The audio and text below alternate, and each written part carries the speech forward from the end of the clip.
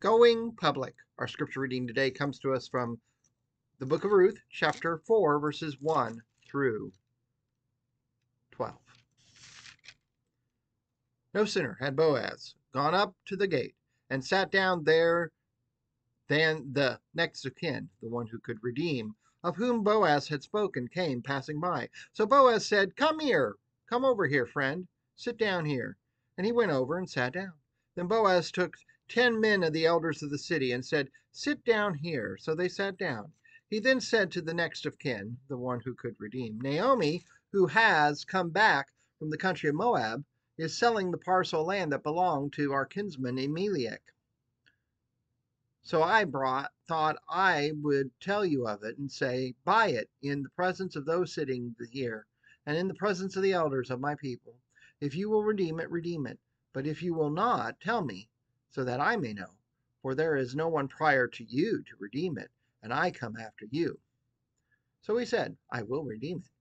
Then Boaz said, the day you acquire the field from the hand of Naomi, you are also acquiring Ruth, or from the hand of Naomi and from Ruth, the Moabite, the widow of the dead man, to maintain the dead man's name on his inheritance. At this, the next of kin, the one who could redeem, said, I cannot redeem it for myself without damaging my own inheritance. Take my right of redemption yourself, for I cannot redeem it. Now this was the custom in former times in Israel concerning redeeming and exchanging. To confirm a transaction, the one took off a sandal and gave it to the other. This was the manner of attesting in Israel. So when the one who could redeem, the next of kin, said to Boaz, acquire it for yourself, he took off his sandal. Then Boaz said to the elders and all the people, today you are witnesses that I have acquired from the hand of Naomi all that belonged to Elimelech and all that belonged to Chilion and Mahlon.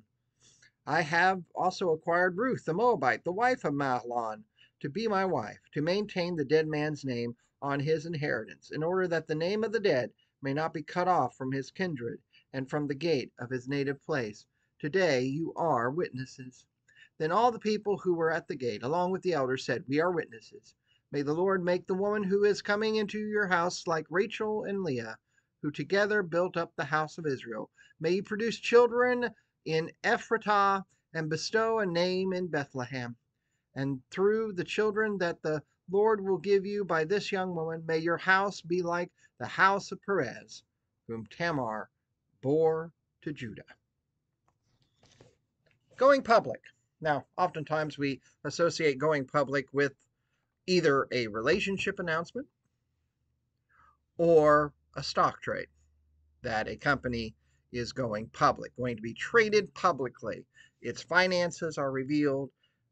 Everything that was once in the cover of darkness or known only to the people involved is suddenly known for all.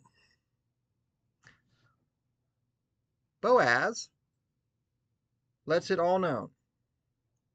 He could have waited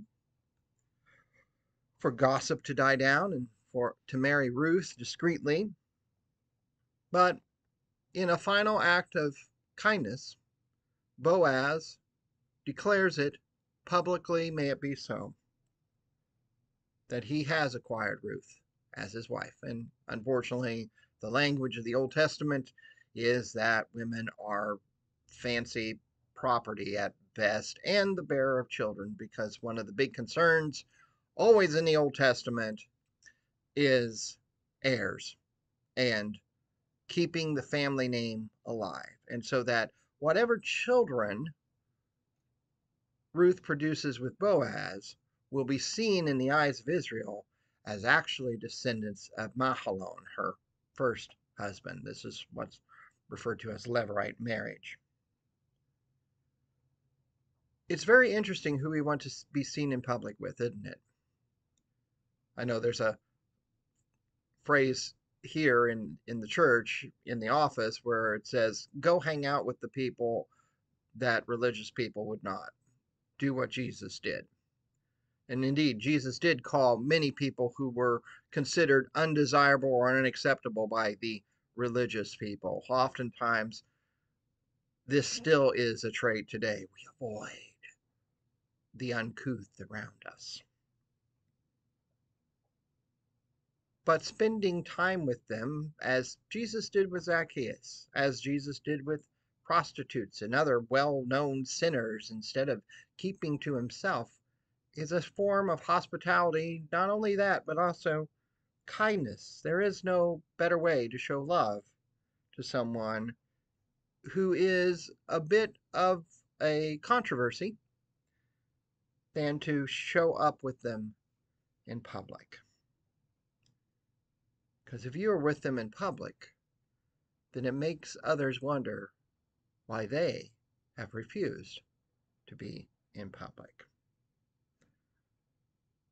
Indeed, the blessings that the elders and the assembled at the gates of the city being the place where business usually was transacted in rooms off of the gate's doors, would be in fruition. Ruth is an ancestor of David, the king, of whom Ruth is the ancestor of Jesus. A Moabite woman, one who should be punished for being Lot's illegitimate children by his own daughters and incestuous relationships. Enemies of Israel, you should not be seen with them. And yet, the Son of God has a bit of Moabite blood in him. Maybe enemies aren't really those we shouldn't stand in public with. Let us pray. Gracious God, we thank you for your going public, for you declaring that all people are yours. Help us to recognize that when we go public with those who others find irredeemable, we are performing kindness. We are doing kindness to others and declaring that your word is final say. And no one is irredeemable. Amen. Blessings to you and yours this day and always. Goodbye.